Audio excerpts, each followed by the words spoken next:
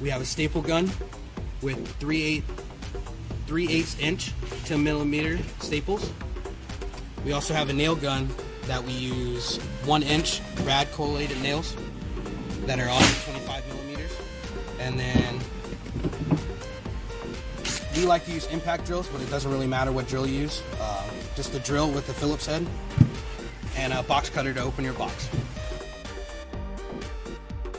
Identify, set up 3 things. You're going to look for your shelf. You know that your shelf you have finished finish on 2 sides. You'll receive some large L brackets. You may receive some smaller L brackets depending on the size of the cabinet. If it's a 36-inch cabinet, either wider, tall, or larger, those will be in there. You'll get some larger screws, smaller screws. These kind of hard to see with this camera, but they're rubber stoppers for the doors and shelf pegs.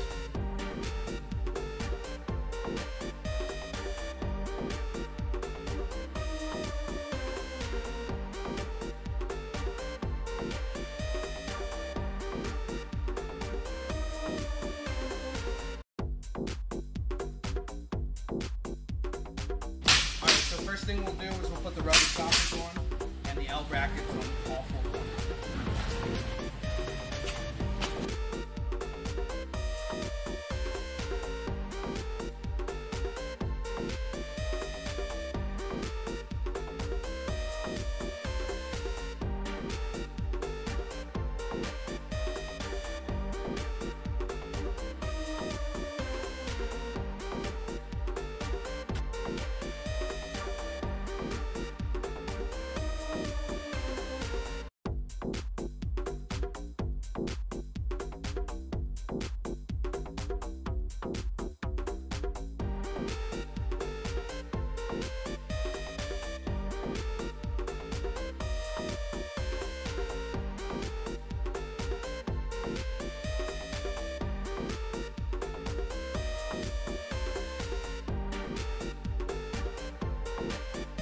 The next thing we're going to do is put the back on the cabinet, staple it down, put the big screws in the back of the cabinet to the top and bottom wood, and then your L brackets on the left side.